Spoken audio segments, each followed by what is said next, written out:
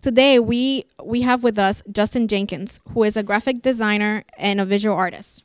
And he will be presenting My Honest Purpose, what it means to be an artist. So please give a round of applause for Justin Jenkins.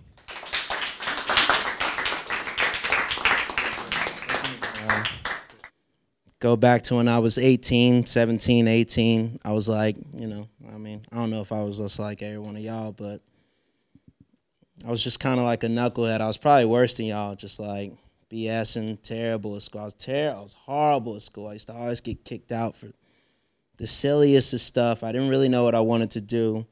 I thought I wanted to join like the Navy, or I wanted to go be a mechanic, something dumb, something that at 27, which is how old I am, I wouldn't even dream of doing now. I always liked to draw, but it just wasn't cool where I was from. It wasn't like, yo, I'm an artist, and that's like gonna work for you. Like you're gonna get a chick, or you're gonna like, somebody's gonna be like, yo, that's super tight. Eventually, I just kind of like ran out of options. I really didn't know what I wanted to do in life. I realized I didn't want to go to the Army or go be a mechanic. So I just applied to college, and one thing I always did, I would always do these little drawings, mostly like rappers. I mean, this was like 2006. It was probably like The Game, Jeezy, I think there's a pun. I'm trying to think all the people I used to draw back in the day. But that was it. I had no real experience in like graphic design. 18, you think you do. You have an experience in your life now, but you really have no like real experience in life. Like, yeah, I went to college. I only got accepted to like one college. I only applied to two, so my grades was terrible with it. The SATs, it was terrible. All that stuff was terrible. I got in, and I was just winging it for basically my whole college career. I really I still didn't have that sense of direction, but finally, unlike high school, unlike where I grew up, it was like I finally was in this environment where I could at least start like exploring these ideas and exploring these options of like what it meant to be me. It's something big for me. I went to like a historically black college. And not to hype it up, but for minorities, any minority, it's like really tight to like go to this place and to like see people that look just like you, like see these same people, but like they're not trying to fight nobody. They're not trying to do too much craziness. I remember I went to school. The girls looked like from here to here. It was just insane. It was just like, it was like night and day. But it was the same people that I've been living around like my whole life. So it was that type of environment. People wanted to learn. People wanted to explore what it meant to be them. And everybody did it in this like really like chill atmosphere. And yeah, it was there that I really started to begin to tie in my past experience with my present, and then what I guess I wanted it to be in the future.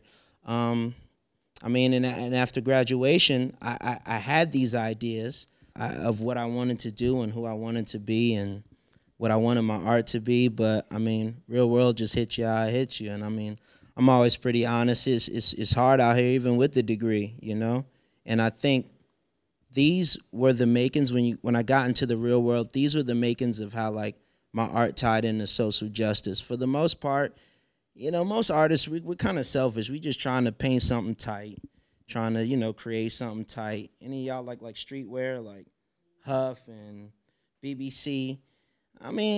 That's what when I first came to New York, that's what I did. But I tell you the truth, man, 99% of that stuff ain't about nothing. It just looked tight. Is you pulled something from some rap lyric you like or something you seen and you stood on the T and it looked hot to your mans, Christian might hit me and like, yo, that's tight. All right, nice. And I just like run with it. But it was right around that point that I really started to like, oh man, like, I'm looking at counterparts, whether it be from a different race. I don't really want to, I try not to go there too much, but in this day and age, you can go there all the time if you want. The disparities between race, the disparities between genders, the disparities between cultures, the disparity between economic classes, and you really start to see it. I get out of school and I'm like, dang, yo, I cannot find no job. Like, I'm just like out here. I'm just like super broke. Like, and I'm just looking around like, wow, these other people, they have opportunities. Like, they have like, something's not right. Like, and it's one thing to know things in theory. Y'all know it's like racism and gender inequality. Y'all know these things for sure. Like we all know these things, and it's more in theory. I'm not gonna say everyone knows these things in theory, but it's one thing to know it in theory, like to see it in the book and to see it on Fox 5, or to hear. I know y'all Walter Scott's kid was oh God, I can't think of this the man today in Cincinnati got shot just over by a campus policeman. It was like the weirdest, like somebody who just like, man, you probably was just the dumbest kid in school, bro. He was just like, why just shoots him for nothing. You know these things in theory, though. It's the next thing to like see them in real life, and by real life I mean like your real life. To like go to college and to know that you're an educated man or an educated woman, and then for a cop to like harass you and like hassle you and do something crazy, and you're just like, wait, like why? To go on an interview and you've got like an ethnic name, like I got a homie Jaquan. Like to go on an interview and like you don't get a position. When they see you, they're looking kind of weird at you. They're oh man, you weren't what I thought you were. Like you might not fit our mold. And then you start realizing it. Now that's not to say that opportunities are like super, super limited, but it's to say what I learned right then is that you got to make your own opportunity. And that's a part of social justice right there. I mean, I just got out of school. I was still in North Carolina at the time. And me and my friend, we decided to start this clothing line on some streetwear stuff. Same as Huff. It wasn't nowhere near as good because I was pretty trash at design at this point. But it was something to do. And at that time in North Carolina, everybody was, they go to parties. Everything had this direction that was based on on old traditions. So you couldn't a lot of cats wouldn't really like listen to rock. And not to say I listened to rock or was doing just a whole bunch of alternative stuff, but it's for me it was to open their mind to the possibility that if you want to, you can. Ever since then, we sold a bunch of T-shirts. We sold a bunch of clothes in general. We would throw a bunch of events, throw art shows all over the city that we were living in, which was it was uncommon. I remember we threw an art show, and it was like the first show thrown by like young African Americans in what they called the art district in the city. The city was Winston-Salem, North Carolina, and I remember just being like, wow, like before to think first. I mean, obviously it gashes your head a little bit, but really more importantly, it's like, wow, nobody thought to do this. Like they've been throwing art shows there for probably a quarter century or more. No one had thought to do this. And it just using something to change like the way people think, whether it's yourself or whether it's the people around you. I mean, fast forward to coming to New York, which is my little T-shirt thing took me there. And I realized that I wanted to keep the same movement alive. And here in New York, you guys have access to stuff that some people, kind of like never will a little bit. You can, a lot of people in a lot of other places don't. But I came here and I realized like, oh, there's people here, there's young kids here that still don't have access, that there's still a huge disparity like between same things. A big thing is race, genders, cultures, economic class. The rich in New York I've seen it. It's next level. You could be. I done been in a Marc Jacobs show where people just like, insane. Just like it's just full suits. They just came from Nantucket or wherever rich people go. Nantucket. I don't know, some other rich places. And then I've seen people living on food stamps, living on EBT, not necessarily even getting out of their borough, not even feeling like they have access to go into another place. And when I think about it, I think, what can I do like to change that? What can you do to change that? I mean, we all don't necessarily have like, I guess skills that would that would seem impressive to some, or that we feel might be impressive to someone. Growing up, I felt like being able to draw like wasn't a tight thing. I just didn't like.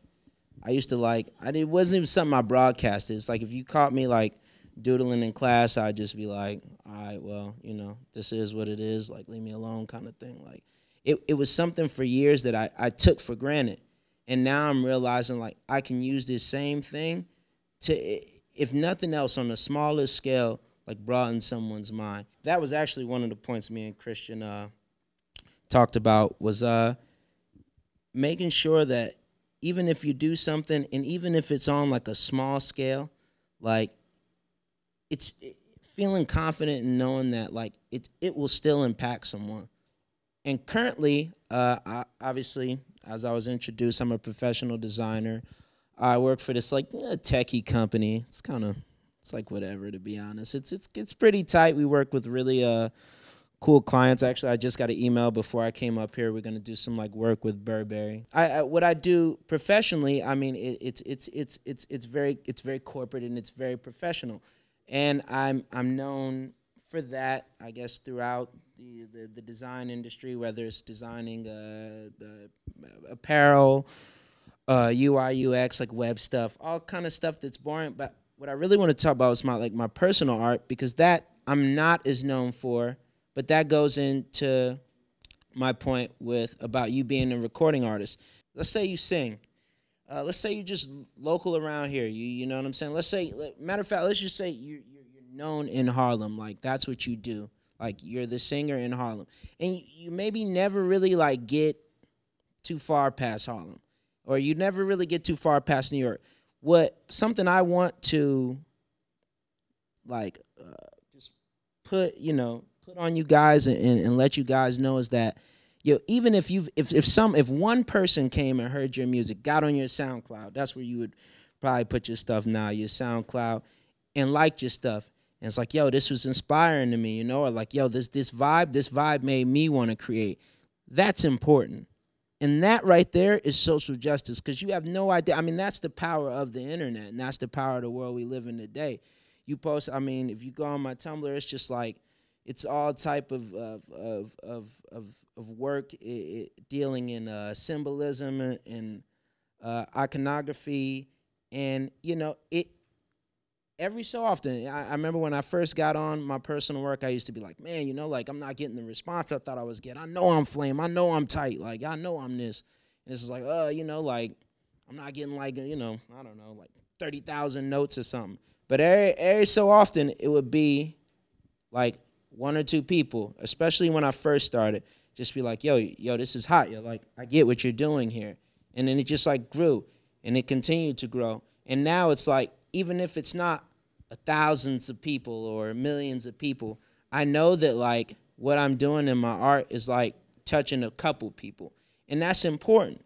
I mean, because that's how it starts. That's grassroots. Like, what you want to do, whatever you want to do it honestly. You want to like, this is why I did it. Like, this is why I'm doing it. And believe in yourself. Like, don't let, I know we all feel the pressure for getting likes or getting retweets and yada yada, but I mean, that at the end of the day, that don't really mean crap. Like, it really don't. Real life is the tightest thing that's ever gonna happen, like, for sure.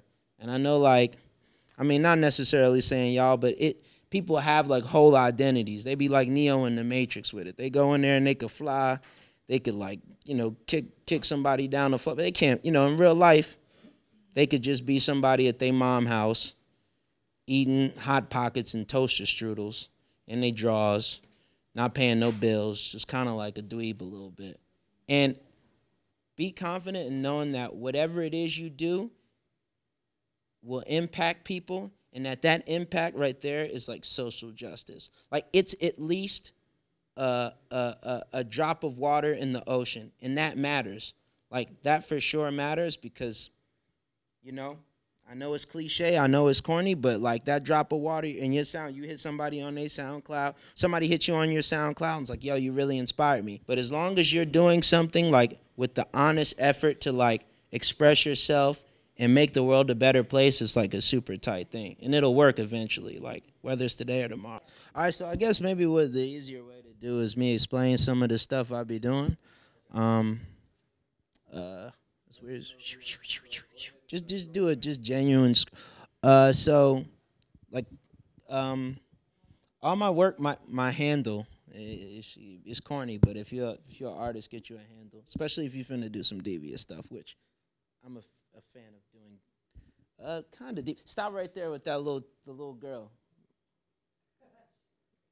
It's been a sucky year as far as just police brutality, and I kind of found these posters to be like propaganda. Like, I don't. Do any of y'all want to be cops before I continue this? Word. Right on, for sure, for sure. Yeah, no, I kind of found it to be a little bit. I'm not saying law enforcement's not needed, but I mean, not to go fully into that, all of that, but like, I mean, always remember that law enforcement is an agent of a corrupt system. I mean, I want to say that's my opinion, but it's really not an opinion. It's really fact. Like, we're only 50 years removed from someone that looks like you being able to date someone that, I don't know, looks like Sarah Michelle. No, that's a bad example. Miley Cyrus. You couldn't, 50 years ago, less than 50 years ago, if you would have did that, you would have been in jail. Like, and it would have been some cop that would have had to put you in jail. He would have been doing his job. He would have been doing the right thing, being a good cop. But he would have put you in jail for something that is just immoral as I don't know what. So, I mean, that's always what I think about. And with this, it was just like, it's just kind of like being silly. Do not join the NYPD with my handle over it just because, yeah, like, do something else with your life. I don't know if being a cop and, like, harassing the citizens, I don't know, and just being some municipal officer is like the best way. If I wouldn't do it. And that was me using my art to try and, like, affect some type of social change, some type of social justice. And it was crazy because obviously I try and stay anonymous. I'm like not like taking a picture next to my like, hey, what's up? This is me. I did this. But it was crazy because the more work I've done, the more people, especially around the neighborhood I live in Bushwick. Damn, this is so hard. I don't be talking to mics. The more they know my handle, and somebody hit me up like, yo, man, I seen that. That was really tight. Like, you're someone speaking up for like the youth and like saying what we're really feeling right now. And that goes back into the point I was making earlier. I don't necessarily need like Time Magazine or New York Magazine to come and be like, oh man, you're doing some really great work. It really takes that one person, and that one person who that relates to you and sees where you're coming from. You've made, like, I know I've made a difference. Like, I've like helped someone. So that's like a really tight thing. My question is, has your art related to your family, and how does it relate to your personal life? It's heavy. To my family. All right, so I learned how to draw from my pops. Kinda. It was like when I was young, we would have like these little drawing competitions, and I guess yeah, that's kind of how does it really relate to my family? I'm gonna give you a deep answer. I think only way I really related to my family is this is my way to provide for my family. My family, other than my mom's, who's like pretty successful in what she does, like the rest of my family, they kind of like, they just out here living. My uncle, he kind of like a mess up. He kind of like a screw up. Most of my cousins are older than me, and they kind of, they got their kids, they ain't really, it's just we're all kind of living mediocre lives, in my opinion. And so how my art relates to my family is like, this is my ticket to like better our lives. Like, a lot of us ain't been on planes. We ain't been, we might have been to the South when we was little. We ain't been to the West Coast. We don't go on trips together because we can't afford to do that. This is art, and my passion for this and my skill with this and my continuing skill is how I feel like I'm going to better my family. I didn't really, like I said, I wasn't really too psyched off my childhood. It's like art is going to be how, like, I make sure that, like, my kids have, like, a super tighter life than me. Like, art's going to do that. Art done got me, yeah, I don't care, but art done got me the pretty chick already, so it's like, that's one, and then art done got me a little bit of money, so that's another one. So art is how I'm going to, like, better my family. And I think that's what it means to me. It means, like, hope. Like, going to the second part of your question, it's just like before it, I didn't really have none. Like I said, I was just like, man, you know, kind of like whatever.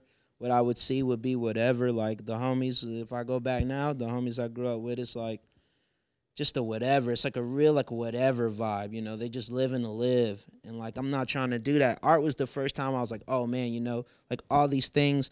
I'm a big movie fan. All these things that I would see in these movies and on TV shows. Like, yo, this could get me one step closer to like living like that. And I'm sure like when I get there, even I got there now, you know, I had all these ideas of what New York was like, and I got here, and you know, it is like I had this romantic view of New York, and I got here and was like, oh, you know, it is super tight, and you can go to a super like tight party, but also you're like gonna see like a bum like take a dookie like right on the platform, and it's like, oh man, movies don't really show you that stuff. But I mean, art is definitely the way that I can like better my life. It like represents hope, and that's, I don't know. Okay. You brought up earlier that your first event displaying art in your town or your city was kind of an eye-opening experience, just because you, the fact that no one had ever thought of doing this in that area, and with this kind of people, racial minorities. And then you also brought up a deep lack of motivation that you experienced and those around you experienced growing up in your community. And I think this is pretty common in racial minority communities, this lack of motivation throughout.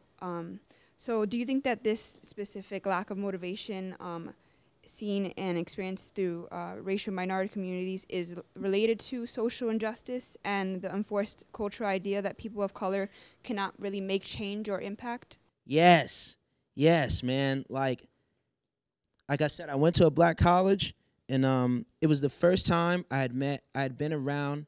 Yo, all right. So I remember I went there. I go there, and I'm fresh. I grew up in New Jersey, so I get there, and all my friends, they crack all these jokes. They still to this day, like, yo, I was on campus and my mind was blown. I'm looking like, oh, yo, somebody like, no, chicks don't wear weave, like they were just like wearing natural hair. Like, yo, this dude isn't like looking like he's finna punch somebody in like the throat. Like, this is crazy. Like, we're going to a party and like nobody's getting beat up or like, I done seen all type of stuff, like all type. I'm just like, oh, this is like, wow, like, oh, this is a real thing. And then it was great. I was like, I don't want to say naive, but I was very optimistic. I was like, oh, wow, you know, there is a place where, like, black people can go and minorities can go and we could be, like, you know, celebrated and there's opportunities for us. And then I came here, and I worked in streetwear, which is very diverse. Like, for any, you know, it's very diverse. It's not a lot of money, though. So I leave streetwear. This goes into her question, and just like being more, I became more fluid because I did a lot of corporate type design, and doing corporate design, I work with corporate people. It was the first time I truly felt like a minority. It's like I said, it's one thing to see something in theory, to know it in theory. I know I'm a minority. I think blacks, we make up like 12.3% of the population. I knew that on paper, but to be in a room full of like white people and you're just like, yo, like, we have nothing in common. To like, I mean, and in our office where I work right now, it's like, it's a huge TV and it's on CNN all the time. And obviously, you know, it's been on CNN. Freddie Gray, Michael Brown, Eric Garner, Sandra Bland.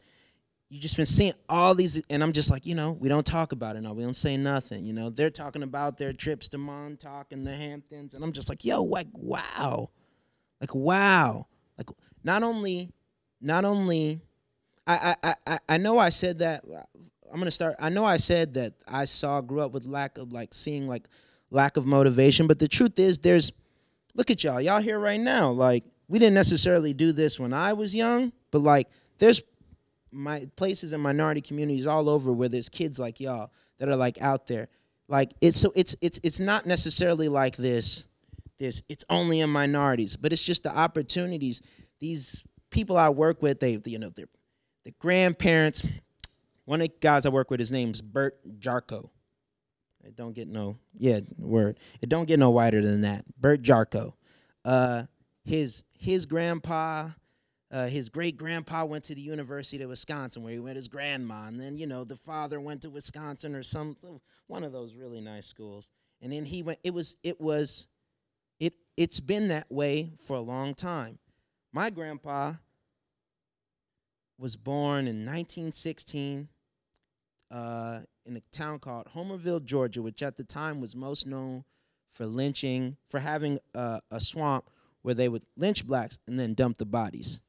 He dropped out of school at the 3rd grade, and he'd been working ever since 3rd grade, yo. Like the 3rd, that's crazy, right? Like the 3rd grade. He told me a story about how he met his father. He said one day his father came in. I don't know if this is true either. Don't quote me on this part. But he said he came in the town walking barefoot with a guitar, sung him a song, sat him on his knee, and then like walked off into the sunset like John Wayne, and like he never saw him again. Like that was his only interaction. So, I mean, systematic racism and oppression it's real. It's so real, and we're playing catch up.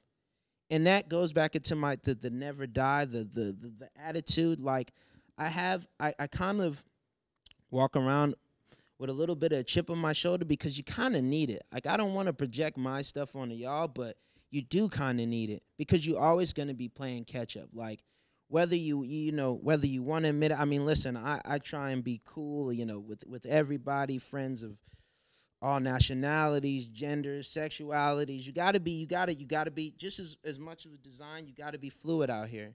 You can't be closed-minded, but you always gotta remember, like, yo, you are playing catch up. Like in my school, we were given like the worst books. Like they were literally like falling apart and like had little I don't know, I was gonna say something crazy, but had like little drawings of crazy stuff, So yeah, I mean, always know that you're gonna be playing catch up, but always know that like you can do it. Like if you persevere, like for sure you can do it. Yo, y'all was real. Thank you, Harlem.